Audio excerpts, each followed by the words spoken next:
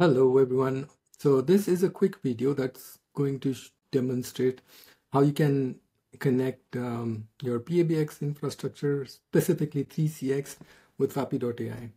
Now, the first thing you need to note is you cannot connect 3CX with Vapi directly because 3CX, in order to register with a SIP trunk, requires authentication via proxy headers, and that's something that Vapi does not support yet. It's in their roadmap for a couple of months, but not yet. So the way we can connect 3CX to Vapi is using Twilio as a SIP bridge.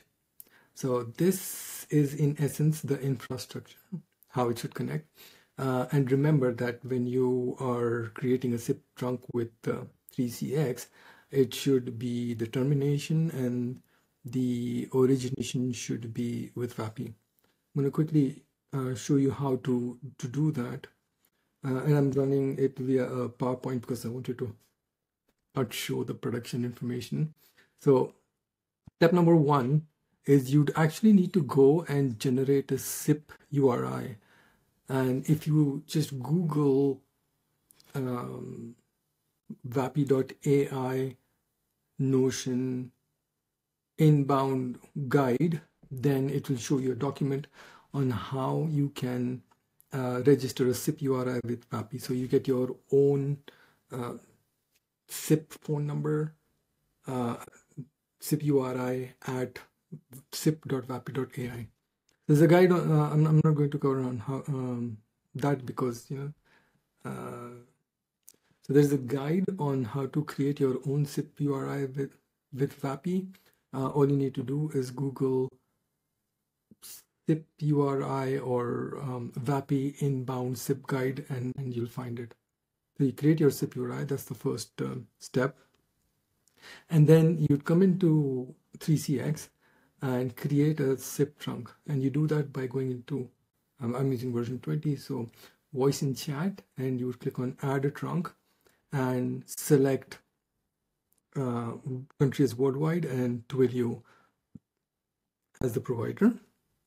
And once you do that, you will be asked to pass on your account SID and token, which you will get from Twilio.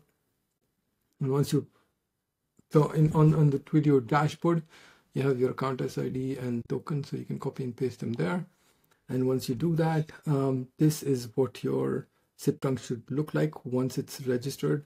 So you'll have the name, and the important bit is in the main trunk, you should put in the phone number that you got from Twilio. Not necessarily, but yeah, it will, the installation script in 3CX will automatically assign a SIP user ID and an authentication password for you. And your based on what SIP ID you choose in Twilio, it will be the id.pstn.twilio.com. That's what you have to remember. So once you've created a SIP trunk, the next thing to do is to create outbound rules for that SIP trunk.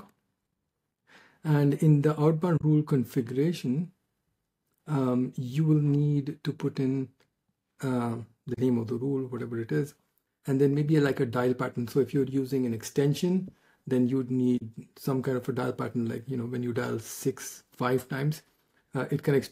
That's a trigger that will connect you to Vapi.ai from your extension. So you can dial the pattern, and if it's a 5-digit number, you can strip the first 5 digits.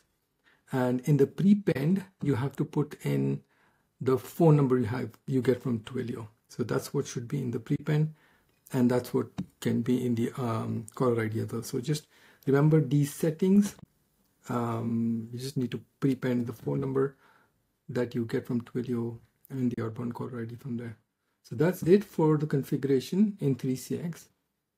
So the last step I wanted to show you was how to set up the origination. So you log into your Twilio console, go into the origination settings and add a SIP trunk, and then you would put your URI that you got from Vapi over here and leave the priorities as is. And so that will set up your origination. Now, what happens here is The 3CX is the termination.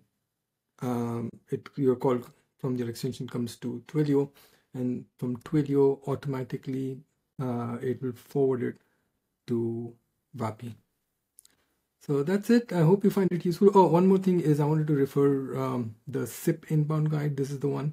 So this is the first step again. So you need to make a curl request and put in the information about here and choose your SIP URI that you want to register from for Vapi, and then just run this curl request and you will be issued a URI from Vapi. Hopefully that helps. Yeah, that's it from me. Enjoy. One more thing. Just wanted to demonstrate that it works. So you saw my dial plan was 999. So if I click on my phone number and dial 999, hopefully.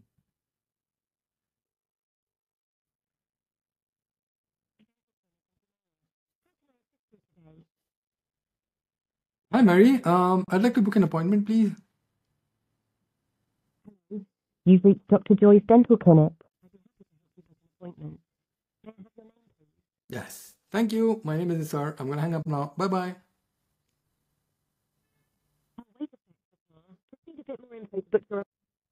She's persistent. Thank you.